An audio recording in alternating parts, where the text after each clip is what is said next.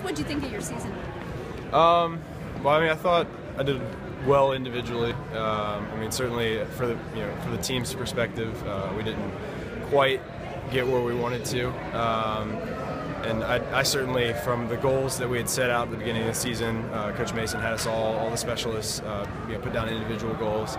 I won't run through all of them right now, but I can tell you I was close in some. I made some of them, and then I've got a few academic ones that I'm working on finishing up and meeting at the end of the semester.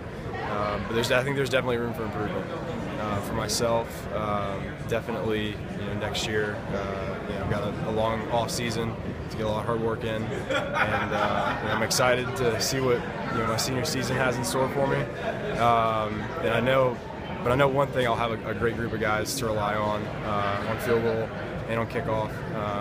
That field goal unit, I think, for me was the biggest thing this year. Helped my confidence out a lot. I mean, having a snapper like Jesse, who's really an NFL quality snapper, and then Thomas, who is easily the best holder in the country, and then a solid offensive line protecting me.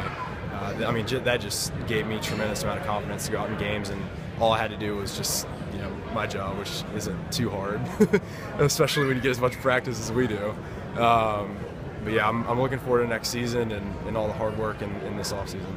When you look back on this season, what were the keys to having the kind of success that you had?